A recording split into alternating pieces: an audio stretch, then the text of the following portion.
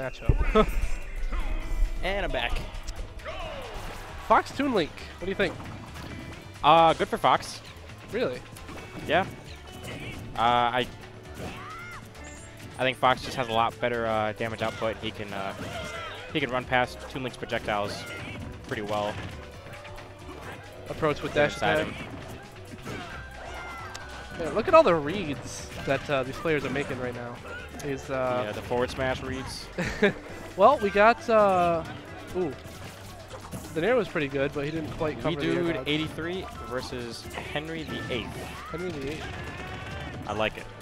I'm glad that you can read E's and I's into numbers.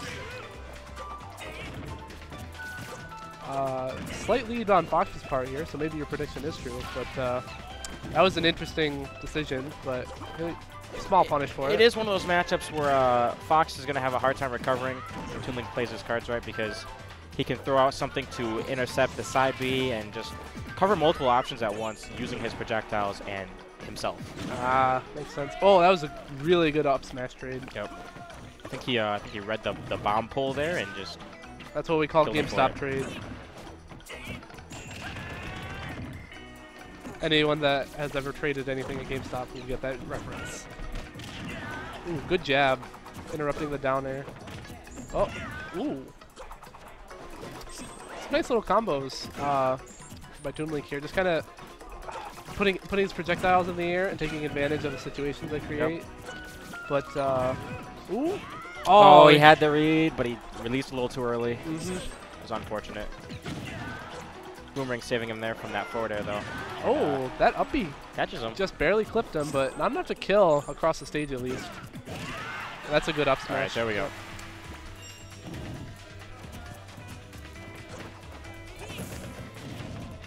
Ooh, I like how the bomb kind of interrupted that down air. Like, a lot of these down airs are getting interrupted, and oh, didn't quite follow up on that correctly, but Fox does have the capability to do that. Like, he can, if he lands a good down air on you, especially at kill percent, it can lead straight into up smash and you can just die at 100.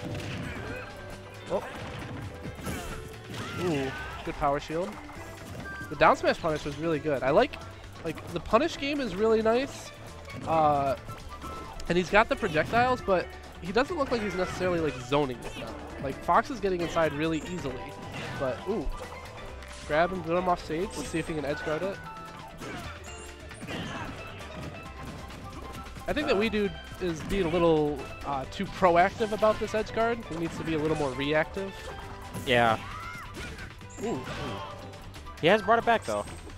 Yeah, this is definitely looking close. I mean, at the start of this game, we saw Fox with a slight advantage, especially taking the first stock. But it looks like WiiDude's doing a better job at putting up a wall. Ooh. Just keeping him out that way. Keeps clipping him with those up Bs. Ooh, caught the bomb, but not far enough to punish him with it. The reflector seems like it would be a really good tool in this matchup, but I haven't seen it. Kind of. It can kind of get baited out.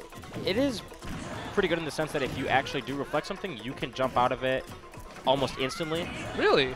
Reminiscent of Melee Shine. Good back air to finish that game.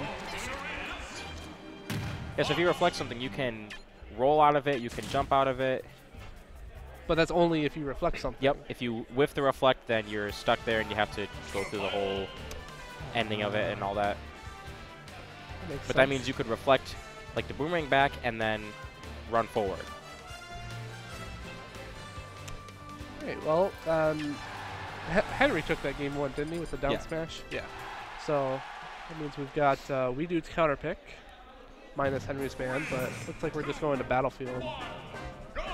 Interesting stage decision. I feel like Toon Link has less space to set up a projective wall, but that's not exactly what he's going for in this matchup anyway. It seems like he's playing a bit more inside. Ooh, good patience on Henry's part. Just waiting out the up B so he doesn't get caught out of it, out of side B. I want to call it Phantasm, but it's not Phantasm. Illusion. Illusion, thank you. Oh, I kind of see what you mean now. When he actually reflects something, it's pretty lagless. Ooh. That was a good nair, but it didn't quite cover the air dodge. Oh.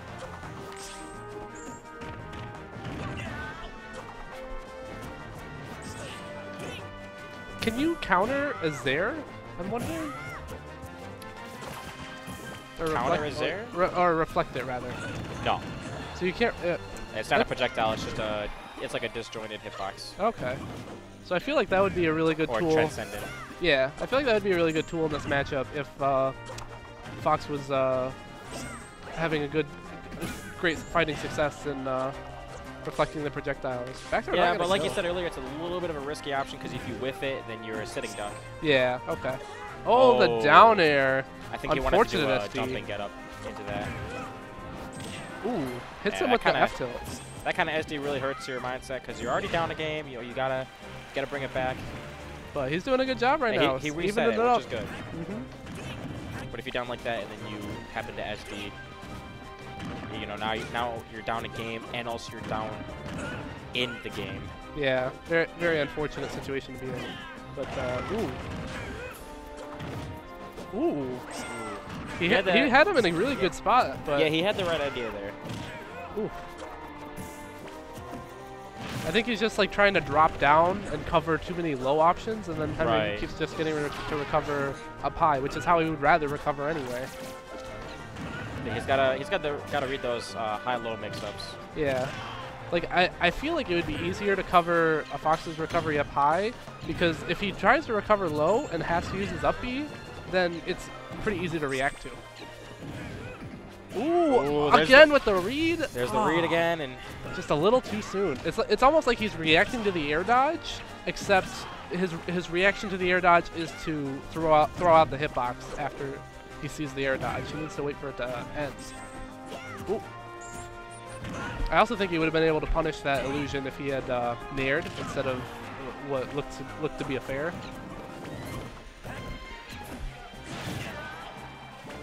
Slight bomb punish, making it so Fox couldn't follow that up, but it didn't look like he was going to be able to anyway. Ooh, the up air interrupted. Did he get both hits? No, he only took one hit. Wow. Oh, and the up smash takes it. Ooh, close. All right. That was a really close game too. Yep. All right, WiiDude turning it up, trying to bring this back. Even after an SD, still brought it back and took it away. Mm-hmm.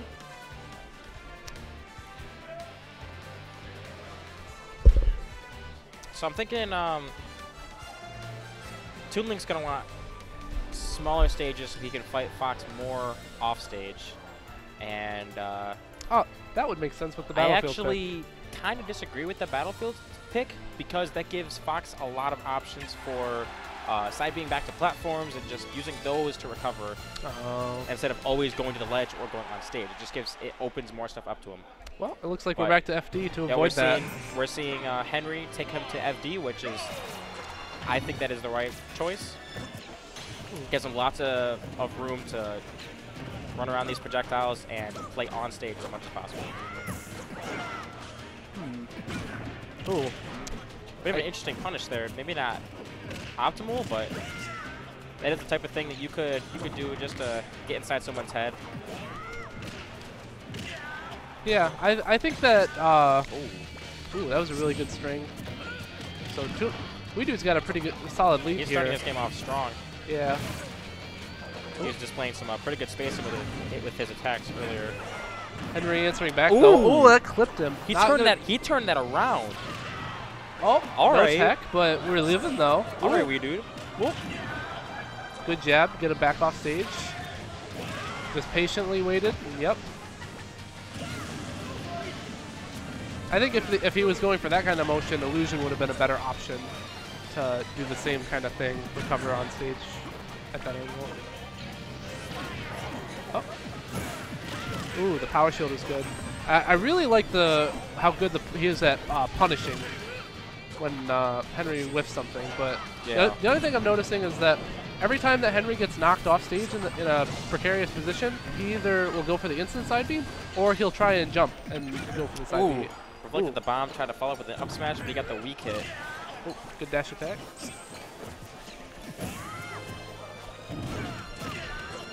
Nice up tilt, and yeah, up air to cover the air dodge is really solid option. Throws the boomerang out. I wonder if he was trying to like hit him out and then have the boomerang there to cover it. Gotta watch the air dodges. Avoids the roll away. Ooh. Everyone rolls away. Everyone rolls away. Guys, if you... Oh, my goodness. Just barely not making hits. It's okay. He's got some leeway here. This is an opportunity for Henry. This is 110% of extra credit. Oh, again. Oh, he reads the air dodge and releases it too early. Oh. That's like 3 stocks. That is. They were all at kill percent, yeah. Mm-hmm. Risky hold with the jab there. I liked what WiiDude did, how he kind of like let his shield drop momentarily and then flashed it back on. That way it would bait Henry into releasing the jab, but then by the time that it does, it would be on the shield. So then he was able to punish it.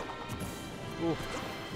Over 100% lead, but not quite able to take out the stock yet. More air dodge reads that are released too early. Ooh. Henry actually doing a good job of covering WiiDude's air dodge habit, but jumps over the projectile, avoids. Hey, he's pretty close to one setup away from an up smash. Yeah. Victory. Like that, like with the amount of rage. Oh, the back throw. I think that's. Isn't it like the second strongest back throw in the whole game? Something like that. It's ridiculous. It's so fast too. It's like ridiculous. you can't react to that. You can't like DI it because you don't expect it to happen. I don't think it